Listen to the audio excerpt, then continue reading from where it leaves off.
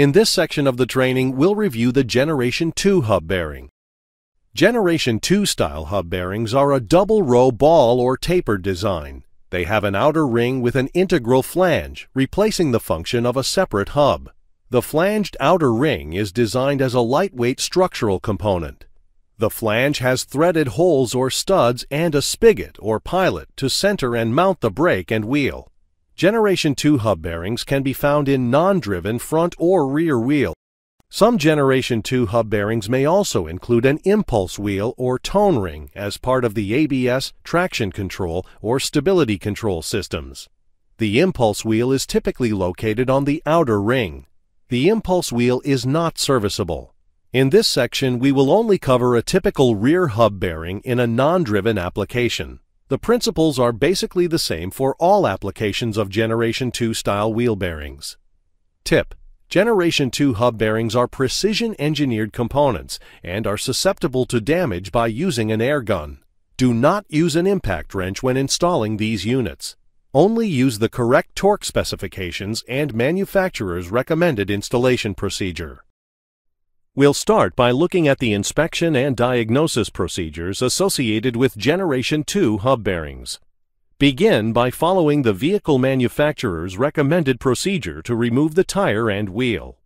Remove the brake rotor and caliper or brake drum and then rotate the hub. Any roughness or resistance to rolling is an indication of contaminant intrusion or a failed bearing. If these conditions are present, the bearing requires replacement. Do not attempt to disassemble the bearing for repair. It is not repairable. Tip: on vehicles equipped with disc brakes, remove and hang the caliper out of the way using a wire hanger. Do not support the caliper by letting it hang by the brake hose. On vehicles equipped with wheel speed sensors, disconnect the sensor and hang the sensor wire out of the way using a wire hanger. Next, check the bearing end play using a dial indicator. Mount the dial indicator base on the frame. With the dial plunger or pointer against the flange face, set the indicator gauge at 0. Grasp the hub flange at the 3 o'clock and 9 o'clock positions. With equal pressure on both hands, push straight in and read the dial indicator. Then, with equal pressure on both hands, pull out and read the dial indicator again. The bearing end play is equal to the total dial indicator movement. End play should not exceed 0.003 to 0.005 of an inch. Also, inspect the hub flange for excessive runout. Excessive runout or a bent wheel flange can lead to brake rotor or other component problems in the suspension system. Finally, check the runout by using a dial indicator. Mount the dial indicator base in a non-movable location, such as the frame. With a dial indicator plunger or pointer against the hub flange face, set the indicator gauge at 0.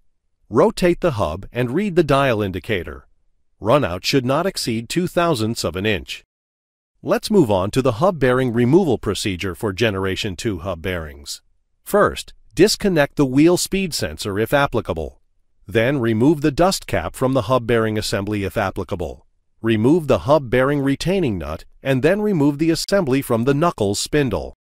Once the assembly is removed from the knuckle spindle, we can start installation of the new hub bearing. Begin by removing grease and dirt from the spindle. Inspect the spindle for burrs, nicks, embedded particles, scoring, bending, thread, or other damage. Carefully smooth out any roughness with an emery cloth. Follow the manufacturer's recommendation for acceptable spindle wear. Install the hub bearing assembly on the knuckle spindle. Then install and finger tighten a new hub retaining nut.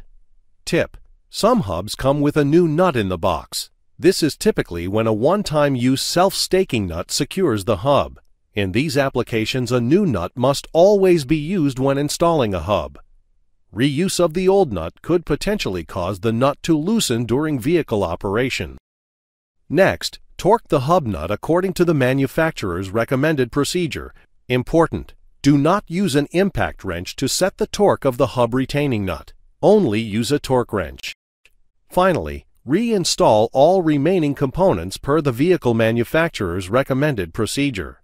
Install the rotor or drum and follow the vehicle manufacturer's recommended procedure to replace the tire and wheel. Tip: The best practice is to have the vehicle on the ground to perform the final torquing to OEM specifications, and always check and adjust the alignment as necessary after this service. Now, let's review some general service information about Generation 2 hub bearings. Installation of Generation 2 hub bearings may require some special tools. They are sealed for life, generally for at least 100,000 miles. Generation 2 hub bearings require specific vehicle hub retaining nut torque. And always remember, do not use an impact wrench to tighten the hub retaining nut. Now, let's review some common causes of failure. Improper hub retaining nut torque can cause failure, as well as the use of low-quality or value-grade parts.